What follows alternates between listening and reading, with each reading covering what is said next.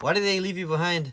You're talking about the airport, yeah? No, I wasn't left behind. I actually, purposely, well, not purposely. I did get cut off, but like I also wanted to purposely, you know, get separated, because it was just too chaotic, and yeah, like the security was looking for me, but then I told them to, you know, just, you know, to take care of the kids because no one was near me anyway. So I was like, oh yeah, just take care of the kids right now. They're more in danger, so yeah, just please take care of them.